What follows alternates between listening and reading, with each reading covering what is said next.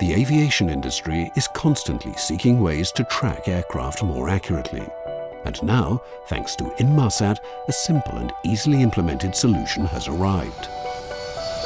Using Automatic Dependent Surveillance Contract Technology, or ADS-C for short, which is available on over 90% of trans-oceanic aircraft, the solution allows aircraft to be tracked at predetermined intervals, such as every 15 minutes as recommended by the International Civil Aviation Organization.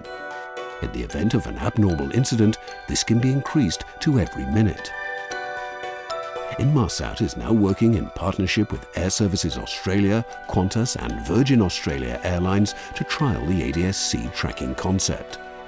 Now, when flying over oceanic airspace outside of conventional radar coverage, these aircraft can use Inmarsat's satellite connectivity to automatically communicate with air traffic control.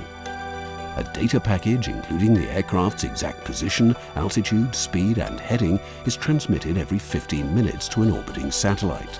The satellite's receiver antenna picks up the signal, rebroadcasts the data to the nearest ground station, and within seconds it is sent by conventional land-based ground cabling to the receiving air traffic control facility.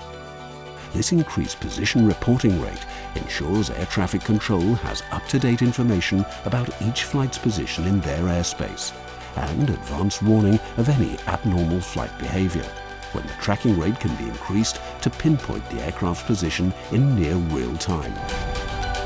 ADS-C tracking presents a major step forward in aviation safety for the industry, improving aircraft tracking capability for airlines and agencies.